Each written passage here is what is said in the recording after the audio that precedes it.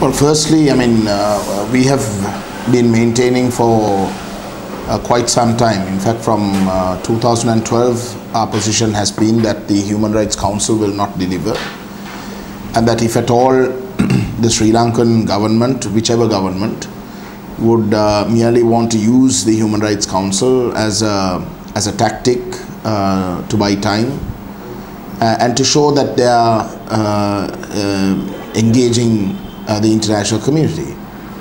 But ultimately, when it comes from a victim's point of view, the Human Rights Council will achieve nothing.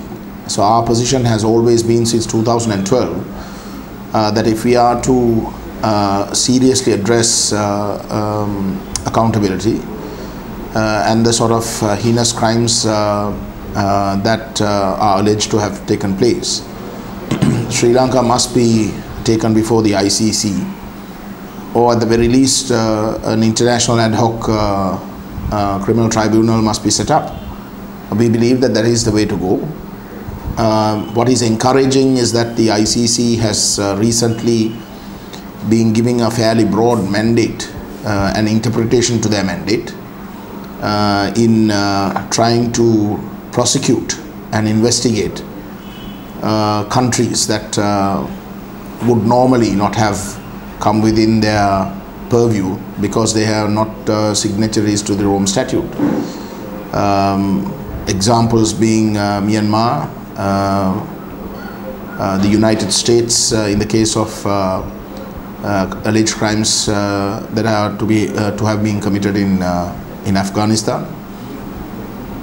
So these are very encouraging signs. I think you have increasingly and the world going into another Cold War scenario, and when you have institutions like the Security Council, the permanent powers are most likely to use their veto powers also.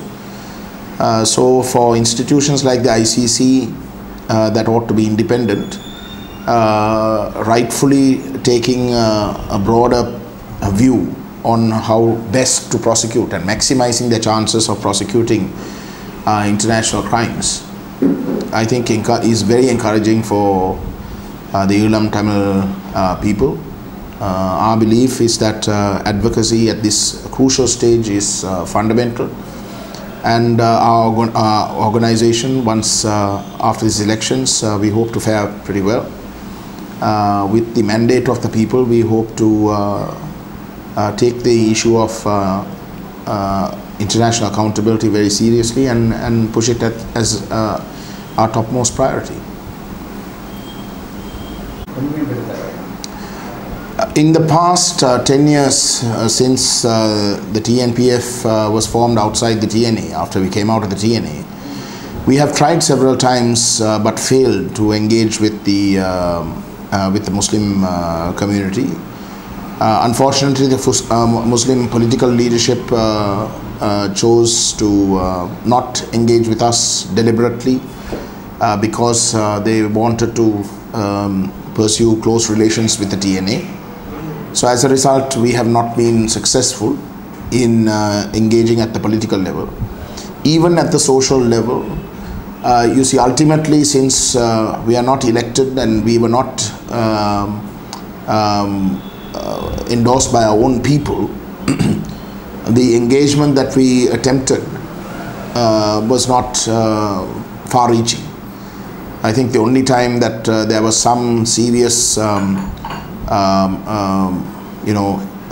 engagement, or at least initial engagement, was during the Aloha Tamil campaign that we did under the TPC, the Tamil People's Council. We had already had a massive rally in Jaffna, and we were planning it in Batticaloa in February 2017. So in that context, since we had shown our strength in mobilizing the Tamil public opinion in Jaffna, there was a decent engagement in the east, particularly in Batticaloa. But that too, unfortunately, after Aloha Tamil didn't materialize into something more institutionalized. But once again, I mean, after these elections, we hope to engage the Muslim leadership both at the political and at the civil society level as much as possible. Our position has always been that the problem with this island is that there is a singular Buddhist nationalist agenda which is mutually exclusive. So initially it was the Ulam Tamil nation that was the threat. The singular Buddhist nationalist agenda now feels that they have broken the back of the Ulam Tamil nation after Mullivaikal, and they believe that the new target now is the Muslims, and they have been doing that for the last 10 years. So we have always told the Muslims that this is a common problem, and that it is imperative that both the Tamils and the Muslims take up a common position when it comes to the state. What is at stake is the very existence of our identity. Whether we want to pursue a common identity as Tamil-speaking people, or whether we want to pursue distinct identities and Tamil and Muslim, that is entirely up to us. But the fact is, whichever identity that we choose to take is under threat, because it is essentially seen as something that the singular Buddhist nationalist agenda does not want to have espoused on this island. So I think there is sufficient reason to believe that since the end of the war, and particularly because the Muslim community has been targeted right throughout the island in the last 10 years, and they feel extremely vulnerable because anti-Muslim sentiments I don't think has ever been this high. I think there is a good chance that the Muslim community might also feel that it is time that they found partners who are willing to cooperate in espousing their rights, their identity, and seeking common ground. So we believe that that gives us opportunities like we've never had in the past. So in that sense, I think there is some optimism. There is a sense of Islamophobia amongst the Tamils. We realize that. We are opposed to that.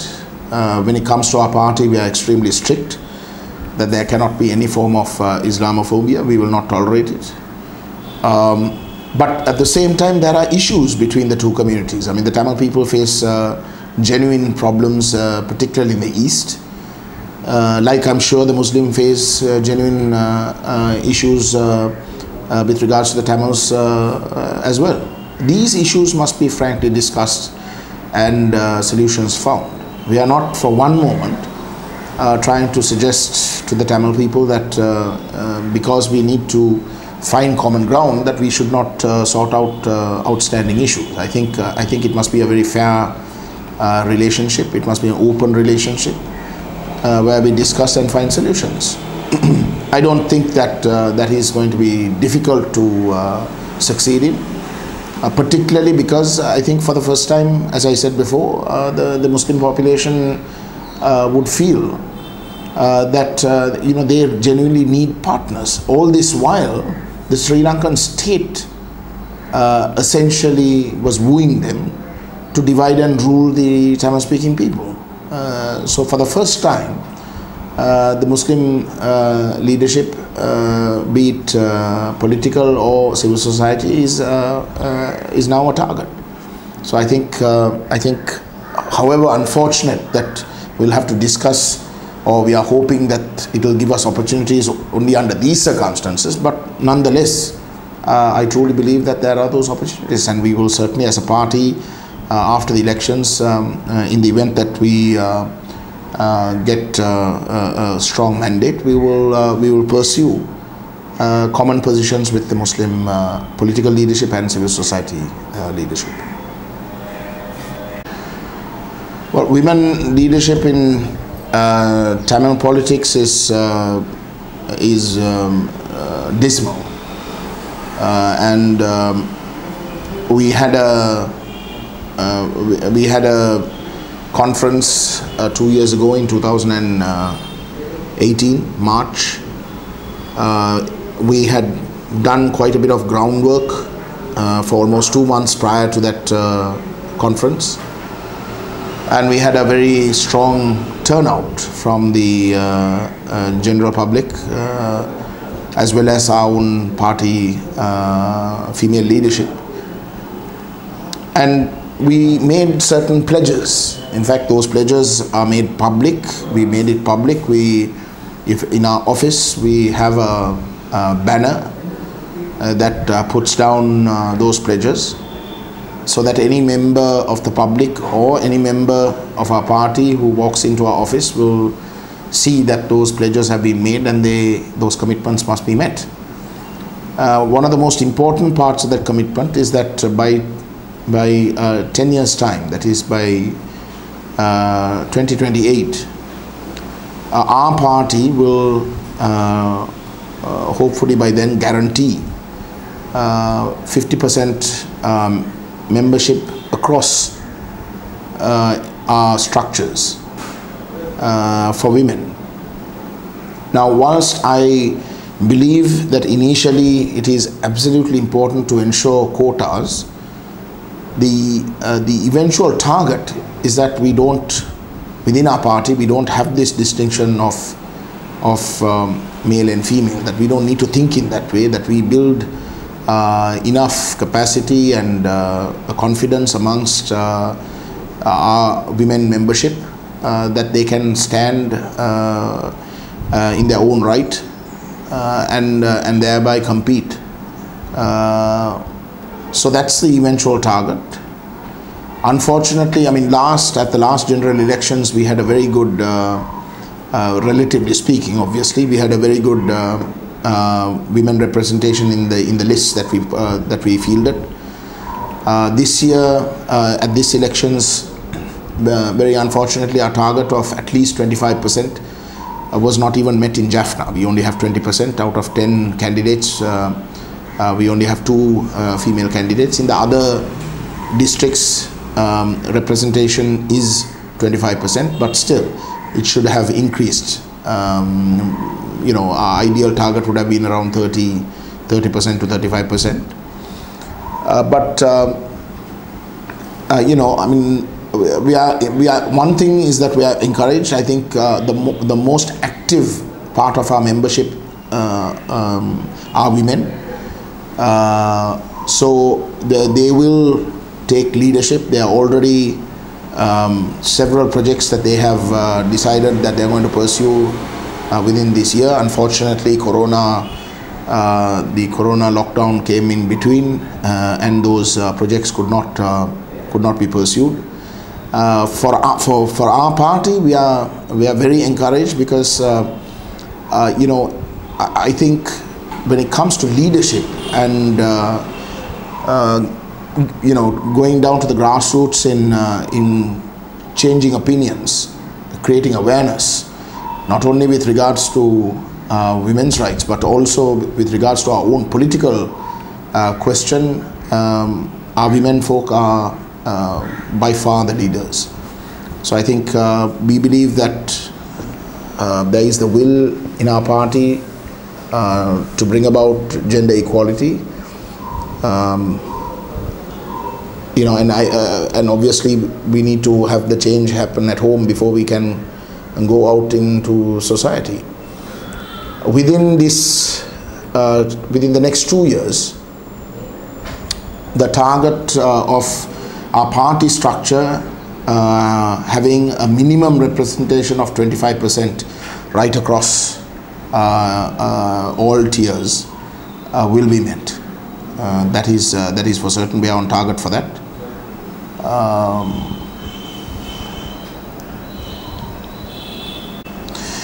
Well, as far as uplifting the livelihoods of the Tamil population in the Northeast, our election manifesto talks of two main targets. One is that when it comes to dealing with the Sri Lankan state, our position is that the northeast must be declared a war-affected zone, and thereby creating a distinction between the northeast and the rest of the island. For over 30 years, the northeast has been deliberately destroyed through war. So as a result, we've also had in the most part of that 32 years, we've had economic embargoes in the northeast, so draconian and so oppressive that a liter of petrol, when these embargoes were on, used to cost something like 1,500 to 2,000 rupees. So those were the conditions under which the Tamil people had to survive. Basically, it was just a very basic existence. And since the end of the war, the economy of the Tamil people lags behind by a good 30 years. If not for the diaspora and the injection of a significant amount of money to their relatives, to expect the Tamils of the northeast to compete with the rest of the island was something that was going to drive them more into debt and into more severe financial crises. And so that is the reality. So with our engagement with the government, we hope to take up this issue of declaring the northeast a war-affected zone, and creating a buffer and give sufficient time for the people of the northeast to have their economy back to at least some degree before they can compete at somewhat of a level playing field. With regards to the second action plan, we've been engaging with the diaspora quite significantly for the last 10 years. Ever since we left the TNA, we've one of our areas that we've been most successful has been with regards to our diaspora engagement. And what we noticed was that the diaspora is ever ready, to help, in the form of just outright help without expecting anything in return, but also is prepared to invest. The concerns, of course, is that those investments must be done in a way that they can invest in the way that they like, and not have to be told that their investments can only be done in a particular way. The past experiences with the state getting involved has been that through BOI and various other larger project institutions, they've redirected substantial amounts of diaspora funding to areas that the diaspora is not interested in.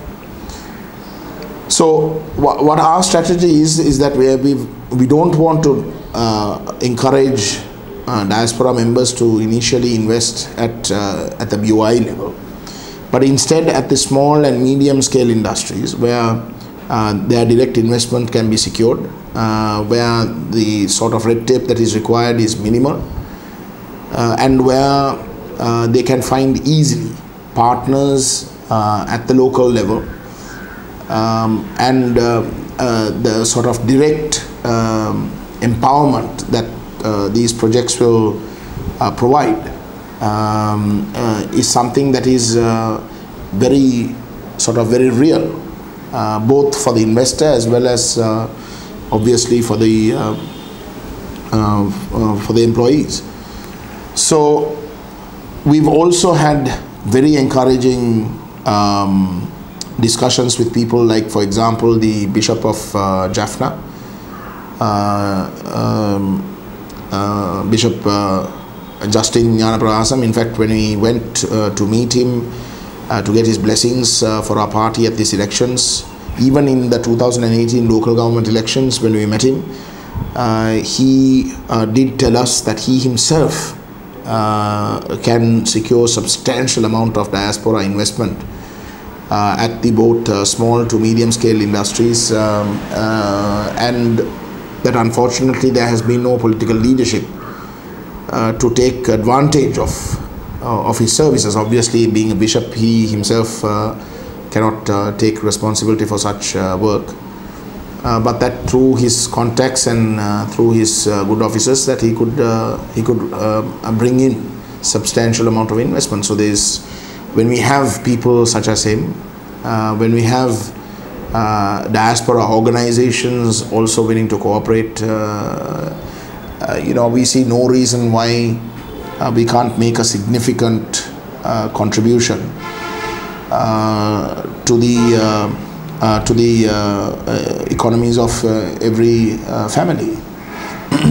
We are also aware that the diaspora is now a good 30-40 years since they've established themselves in mainly European and Western countries. There are financial burdens, although quite significant, particularly with this corona, but in that 30-40 years they have practically every country have established themselves remarkably. Every country that I have been to, governments speak very highly of the achievements of the Tamil diaspora. Per capita, I think they stand at the highest brackets in the amount of income that they earn. So in every sense, I don't see any reason why, if there is the will, why we can't have a significant amount of investment, and at the same time why the local population cannot be empowered.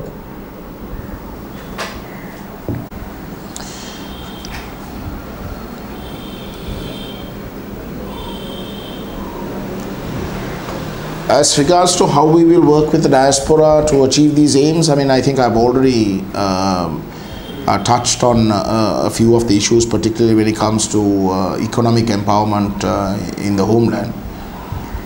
But I think, in principle, I think where we probably differ from everyone else is that we have always stated that the Tamil nation includes the diaspora. Right? So as far as we are concerned, the Tamil nation citizenship includes the diaspora. It just means that there is a significant part of our citizenship that does not physically live in the homeland. That means that we need to have structures in place where there is where we have institutionalized engagement, both or at all levels with the homeland.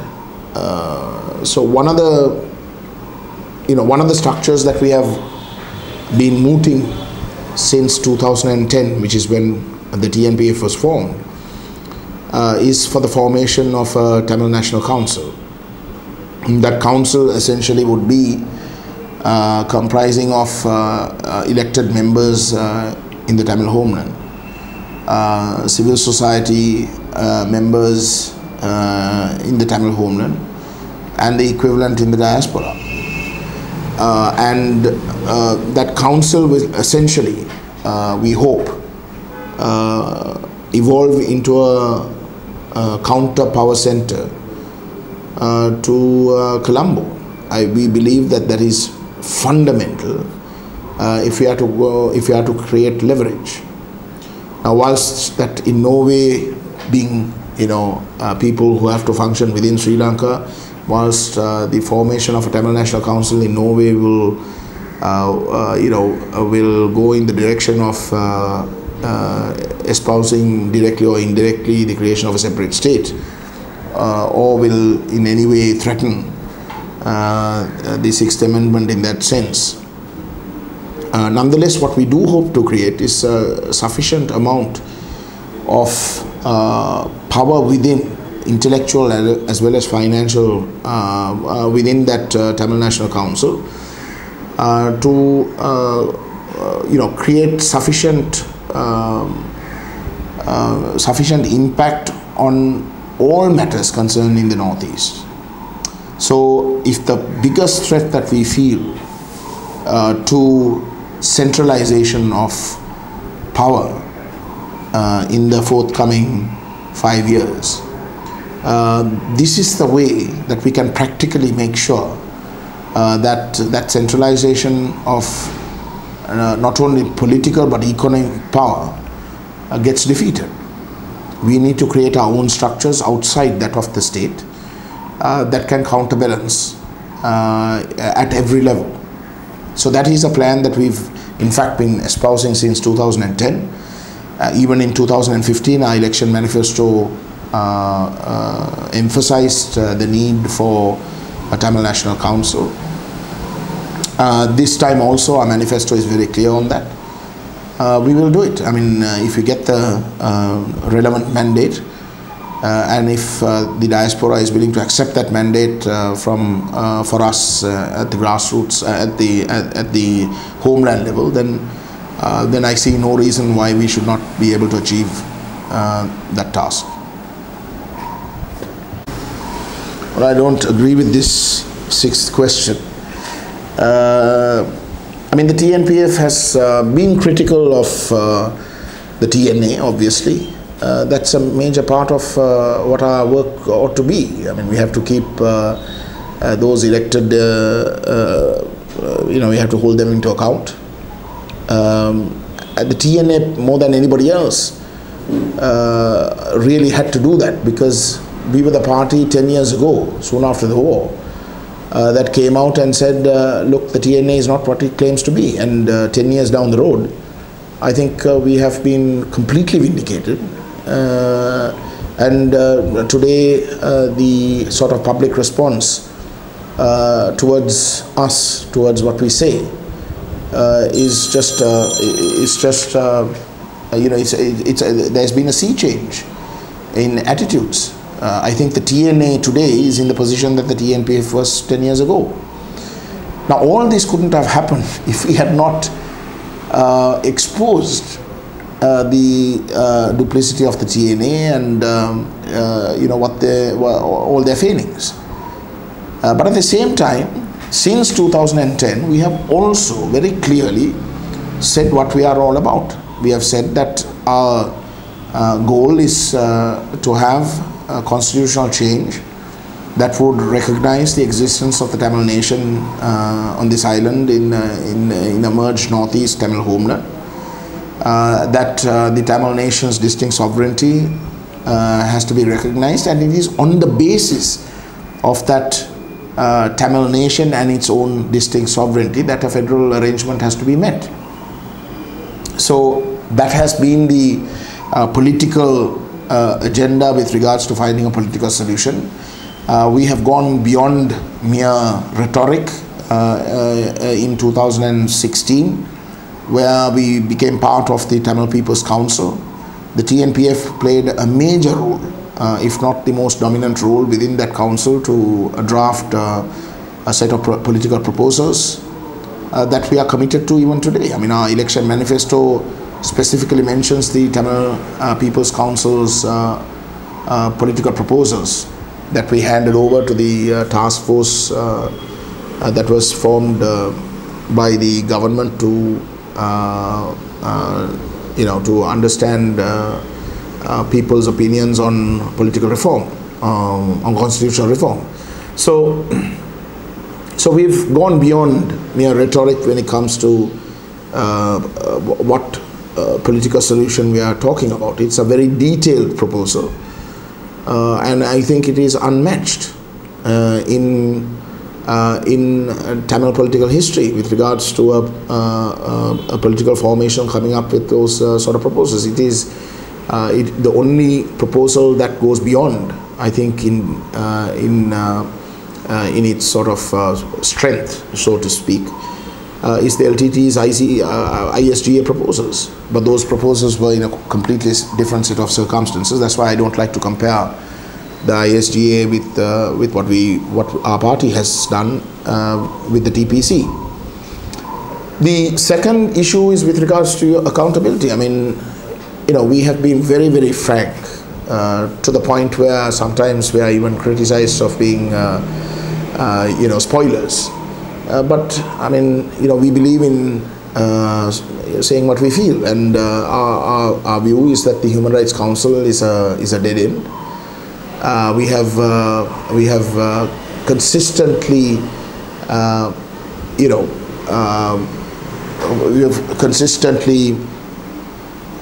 accused, I'll use the word accused, the sections of the international community for using the Human Rights Council and the Tamil issue purely for geopolitical considerations, to put pressure on the administration, particularly the Rajapaksa administration, but actually not be victim-centric in the sense of finding accountability for the victims. So that has been a very strong position that we've taken. We still hold that view. Our view is that in Sri Lanka, the only way you can have accountability is through international criminal justice. There can be no local element to it.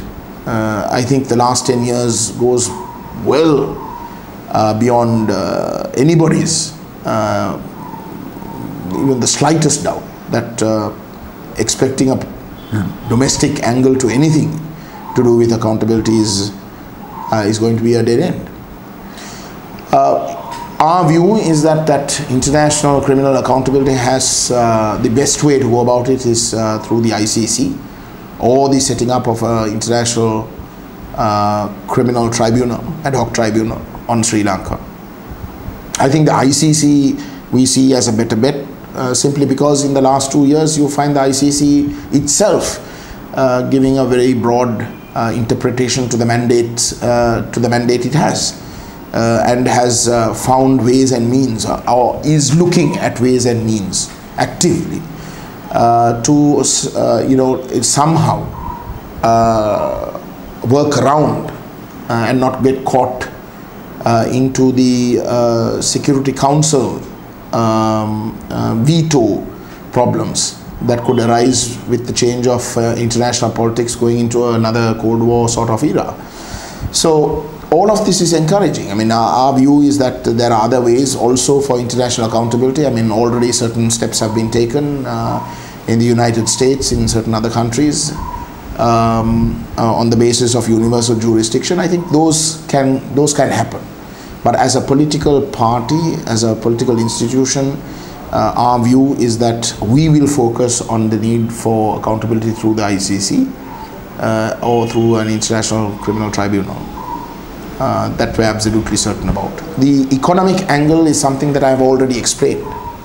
We don't have massive plans. We can't possibly have massive plans when we don't have self-government, when we don't have, when we are not in control of our own destinies in this island. But certainly within the framework of what Sri Lanka is today, which is an ethnocracy, which is actively trying to dismantle our economy, to drive us out, physically drive us out of this island and our homeland.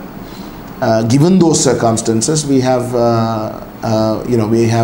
fairly moderate, but what we believe to be workable targets to uplift the economic levels of our population to such an extent that we will be able to challenge the Sri Lankan state's agenda of driving us out.